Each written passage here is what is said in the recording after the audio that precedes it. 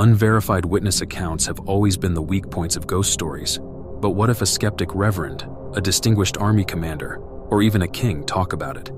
Just like in the first part, I will cover the complete backstories of the most famous ghost photos to find out if any of them turned out to be fake.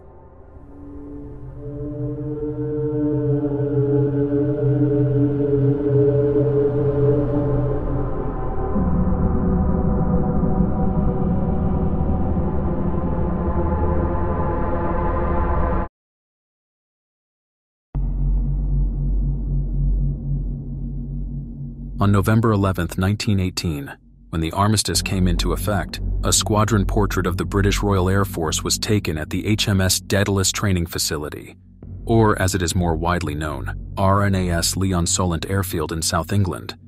And something unusual was noticed after Flight Lieutenant Victor Goddard, the later Air Marshal and World War II commander, along with many other pictures, put it on a notice board to let the soldiers who wanted a copy of the image write their names below. It's not easy to spot the strange phenomenon, but if you take a closer look at the fourth man from the left in the top row, another head appears next to his. The only issue with this is that no one was standing there.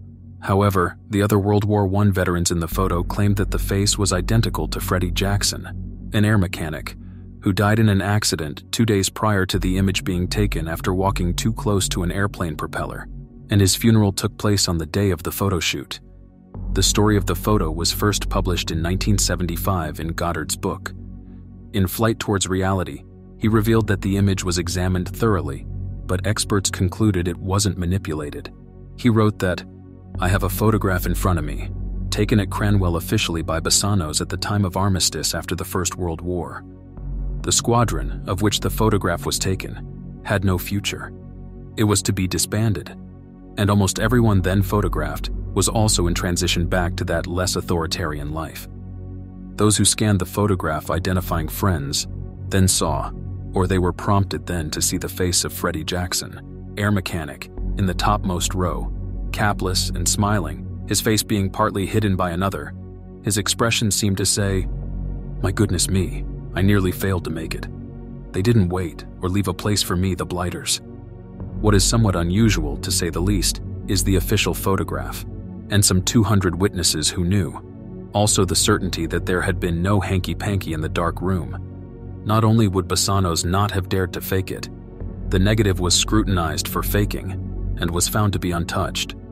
It is important to emphasize that this photo is as official as possible. The photo studio of the aforementioned Alexander Bassano opened in the 1850s in London and became one of the most important studios in the country, while Bassano himself was a leading royal and high society portrait photographer in Victorian London. The master retired in 1903, but his brand remained popular throughout the century. Today, over 40,000 Bassano negatives are held at the British National Portrait Gallery, and this is the most probable place where the original negative of the Goddard Squadron ghost photo is kept. But skepticism still remained because, for example, if you compare the face of the supposed ghost and the soldier in front of it, they align almost perfectly, which suggests a simple photo error.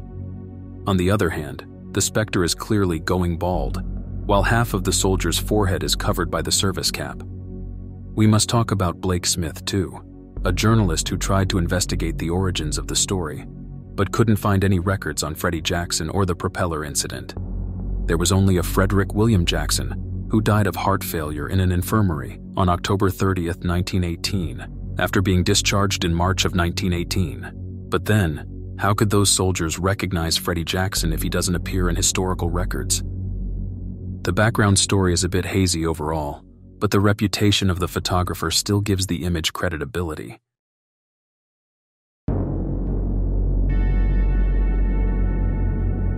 On March 22, 1959, 44-year-old Mabel Chinnery was visiting her mother's grave in Ipswich, England, when she took a picture of her husband waiting in the car. But after developing the photograph, they noticed a scary figure sitting behind Jim in the back seat. According to Mrs. Chinnery, the dark stranger looked a lot like her mother, Mrs. Ellen Hamill, who was buried a week earlier. The unexplained phenomenon was reported in several British outlets, but on June 28, 1959, Parade magazine in the US featured the story as well, and they claimed to have asked for the opinion of an expert, who ultimately concluded it wasn't fake. The unnamed expert allegedly said, "The lady in back can't be the result of a double exposure. If it were, the door's upright wouldn't block off part of her face, and she can't be a reflection in the window either. I stake my reputation on the fact that the picture is genuine." Strangely, it was never revealed who the expert in Parade magazine was. The explanation is weird in many ways since there are countless ways to manipulate an image. In this case, two things strongly indicate double exposure, a technique that combines two different exposures on the same film. First, the white collar of the figure overlaps the material of the B-pillar of the 53 Hillman Minx. The second is that in the rear window, a body part that's most likely a shoulder and presumably belongs to the alleged ghost is abnormally positioned, and the apparition is somehow unnaturally close to the front seat. Unverified sources stated that the lady had used an Eastman Kodak Brownie camera, a very popular model at the time. Chuck Baker, a real expert, told Skeptic.com that various models could easily have taken a double exposure in the 1950s, because despite the fact that the manufacturer had already introduced manual and automatic double exposure prevention technologies, they weren't standard on all devices. Regarding Mrs. Chinnery's photo, the most probable solution is that before the mother's death, she was captured on a particular roll of film. Then Mabel took a second shot on the exact same film and frame about her husband, and the ghostly effect was created. But whether it was accidental or not remains unclear to this day.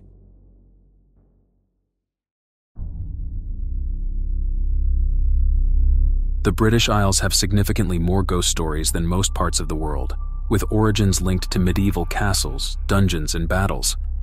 The whole archipelago has a very cruel history that seriously influenced Game of Thrones, for example. One of these stories dates back to the early 1700s, when Lady Dorothy Walpole, sister of Robert Walpole, the de facto first Prime Minister of Great Britain and second wife of Charles Townshend, 2nd Viscount of Raynham, died in strange circumstances. The couple lived in Raynham Hall in Norfolk, England, in a breathtaking castle that was completed in 1637. However, rumors started to circulate that the wife had been the mistress of Lord Wharton before the marriage, and the violent husband suspected Lady Townshend of infidelity.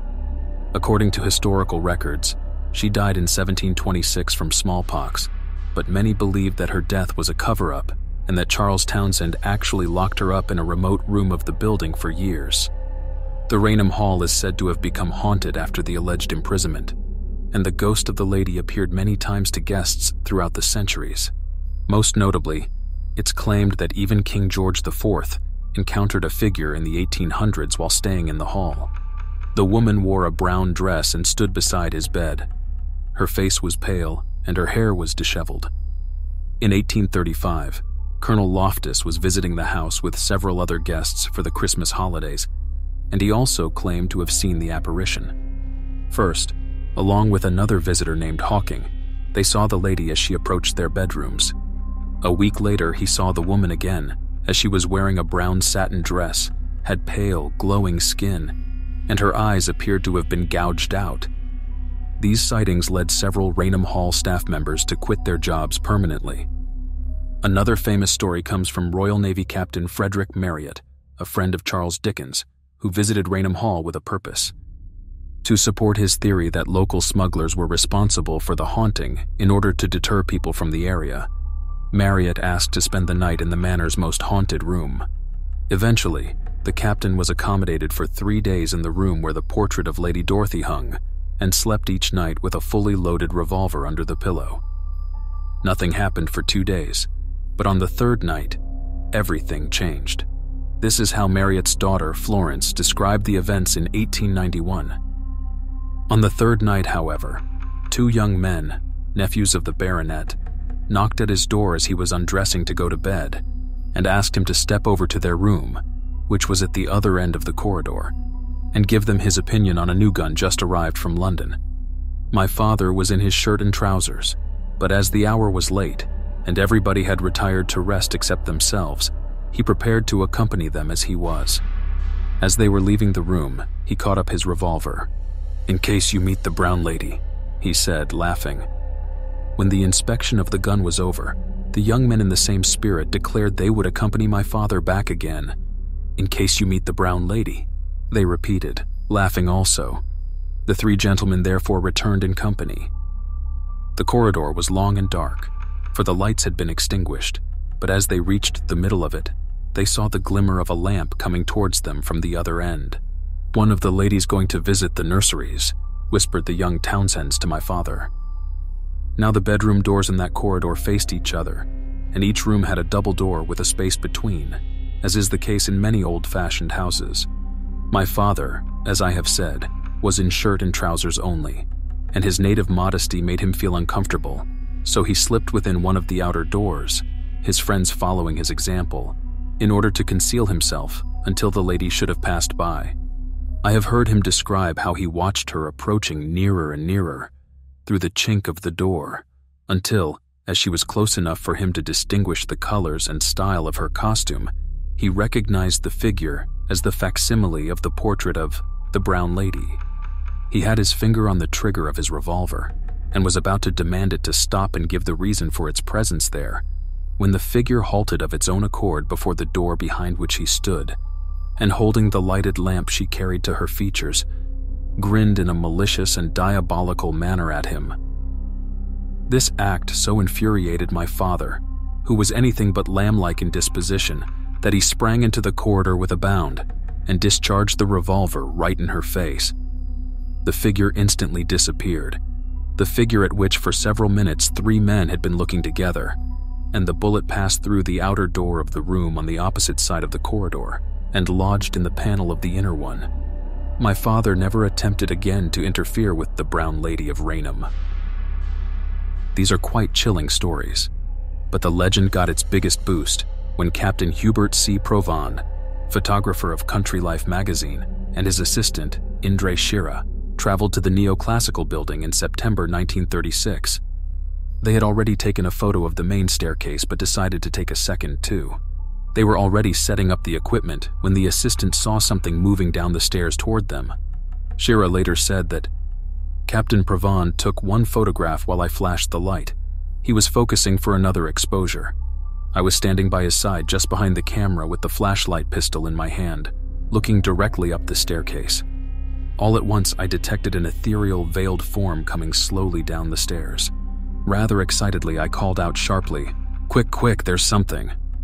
I pressed the trigger of the flashlight pistol. After the flash and on closing the shutter, Captain Provan removed the focusing cloth from his head and turning to me said, 'What's all the excitement about?' After returning to the lab and developing the film, the brown lady of Raynham Hall was seen for the first time. Their story was first published on December 26, 1936 in Country Life magazine, and on January 4, 1937, Life magazine featured it as well. It quickly became one of the most famous ghost photos of all time, but the jaw-dropping image received various criticisms. People claimed that somehow dust must have gotten on the lens by Shira, but it's not clear if it was accidental or not. In 2008, the Skeptical Inquirer wrote that a detailed examination of the image showed evidence of double exposure. They cited Arthur C. Clarke's Chronicles of the Strange and Mysterious by John Fairley and Simon Welfare, in which they wrote, "There is a pale line above each stair tread, indicating that one picture has been superimposed over the other. A patch of reflected light at the top of the right-hand banister appears twice. What likely happened is that the camera was shifted slightly during a long 2-stage exposure, one with a real figure briefly standing on the stairs. Therefore, the negative would be unaltered. It means that the photo was not flash illuminated, but shot with available light, thus requiring a long exposure, contradicting the photographer's claim of having made a quick snapshot. Other critics also mentioned that the apparition resembles that of a standard Virgin Mary statue, as her head is covered and the hands appear to be positioned as in prayer."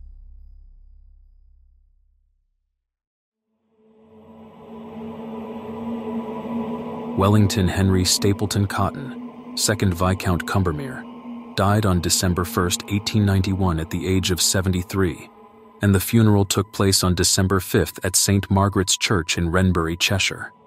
The British noble lived a pretty eventful life. He was born in Bridgetown, Barbados, in the British West Indies, when his father was the governor there.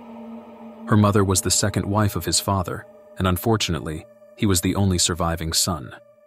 As a young man, he matriculated at Oxford in 1837 and soon joined the military, where he retired in 1866 as a colonel.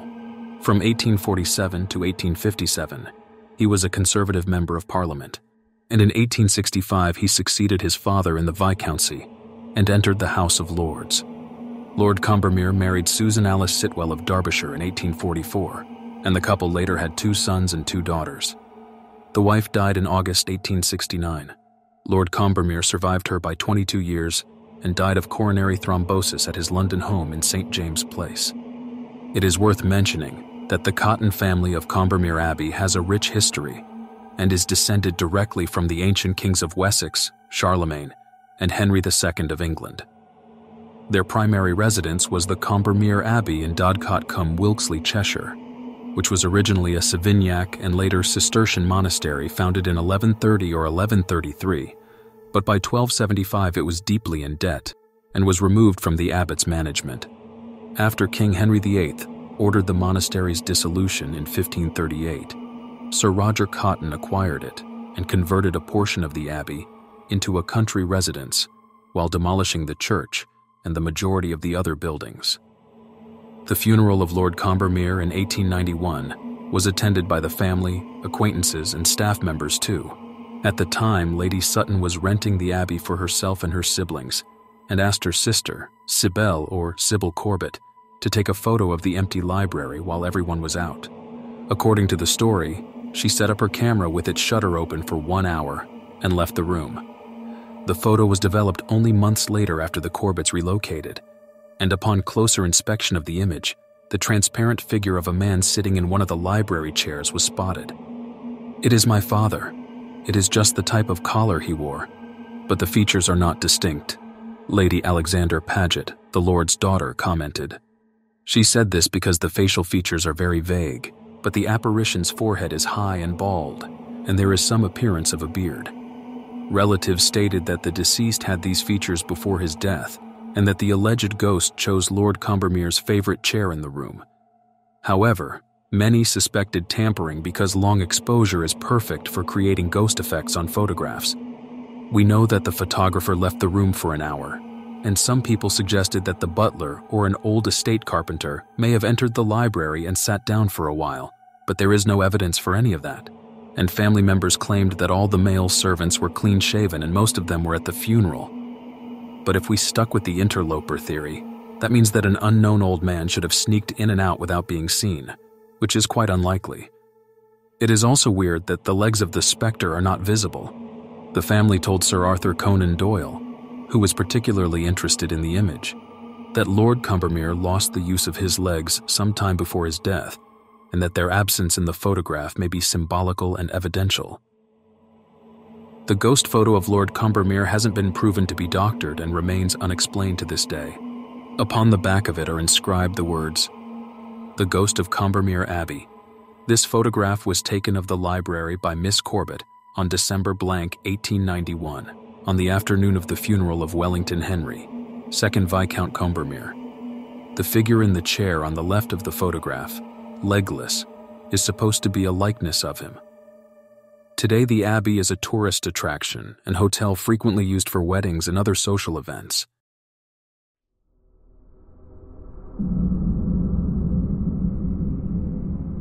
On June 16, 1966, Ralph Hardy, a retired United Church Reverend from White Rock, British Columbia, and his wife visited the Queen's House of the Royal Museums in Greenwich, England. It was a Sunday and the last day of their trip, and they found out they had little time before returning home, so after the National Maritime Museum, they popped into the former royal residence after 5:15 p.m. The luxurious retreat was built between 1616 and 1635 and is famous for its spiraled tulip staircase, but the Flemish painter genius Rubens often stayed there as well. The Queen's house was initially built for Anne of Denmark, the wife of King James I. Supposedly, the manor had been a gift from the king as an apology for losing his temper after Anne had accidentally shot one of his favorite dogs while hunting. In 1616, architect Inigo Jones was assigned to design the villa, but the Queen never lived to see the majestic building finished because she died in March 1619 at the age of 44. The ground floor shell was left half-built, and the construction only resumed after 1629, when James's son, Charles I, handed Greenwich to his wife, Henrietta Maria, and upon completion, she became the first queen of the Queen's House. The place wasn't known to be haunted, and the Canadian couple wasn't interested in anything paranormal. It turned out that upon their visit, the Tulip staircase was closed to the public with a barrier and a no-admittance sign. Mrs. Hardy previously saw a picture of the staircase in a magazine and was keen to have one for herself too, but because of the restrictions, they couldn't climb the stairs, so the only option was to take a photo from below. According to Peter Underwood's book, Nights in Haunted Houses, Reverend Hardy took a picture from below the staircase upwards, while his wife watched to ensure no one would obstruct the picture. They left the Queen's house after 15 minutes, and the photo wasn't developed until they arrived back home. One night, they showed the slides from the trip to their friends, and suddenly everyone noticed a translucent, shrouded figure in a white dress ascending the stairs with its arms stretched out along the railing. The Reverend and his wife claimed that no one was there when the picture was taken. A year later, in May, the Hardys described their equipment to Brian Tremaine, photographer of the National Maritime Museum. They used a Zeiss Icon Cantina camera with a Zavor Anastigmat lens fitted with a skylight haze filter and XK2 daylight 35mm film with a speed of 64. They weren't sure about the length of the exposure because it was darker in the closed area, but it was later estimated to be no longer than 1 second, and Mr. Hardy had to hold the camera by hand against a door jamb to prevent blurring. Eventually, the pensioner couple returned to the museum and teamed up with Tremaine to recreate the photograph to see how such a picture could be taken of a real person. But after using yards of film, they were still unable to achieve the effect of the original shot. We are instinctively skeptical of ghost stories, but are completely mystified about this, Reverend Hardy said in 1967. Underwood ruled out the possibility of double exposure with this type of camera and asked the Eastman Kodak Company and other experts to examine the photo and the original negative, but no one found evidence of tampering, and the photo of the Tulip staircase ghost remains unexplained. And it's not over yet, because the creepy story of the Hardys wasn't the last. According to the museum, Tony Anderson, one of their gallery assistants, had an unsettling experience on May 20th, 2002, at around 9:45 a.m. Myself and 2 colleagues were talking about which breaks we were on, when something caught my eye. One of the double doors from the bridge room closed, and I thought at first it was the girl who does the talks at weekends, then realized the woman just glided across the balcony and went through the wall west side. I could not believe what I saw. I went very cold, and the hairs on my arms and neck were on end. We went into the Queen's presence room and looked down towards the old Queen's bedroom, and something passed through the anteroom and out through the wall. My 2 colleagues did also feel cold at that time. The lady was dressed in a white-gray color, old-fashioned, something like a crinoline-type dress. He recalled the situation. There were more haunting experiences around the building, including the sound of footsteps from the direction of the Tulip staircase, unexplained choral chanting of children, the crying of a baby, a figure of a pale woman mopping blood at the bottom of the Tulip staircase, slamming doors, and even tourists and employees being tapped by unseen fingers. Perhaps some of these are connected to a legend from the 1600s when a maid was allegedly thrown from the highest banister, plunging 50 feet to her death. Another story is about a couple who lived together at the top of the staircase, but they got into a violent argument once, which somehow resulted in their infant son falling over the balcony to his death. Other employees have also experienced strange things around the Queen's house. One guard, for example, was reportedly unable to open a door in one of the below-ground passageways, so he went to ask a coworker for help, but when they returned, the door was nowhere to be found.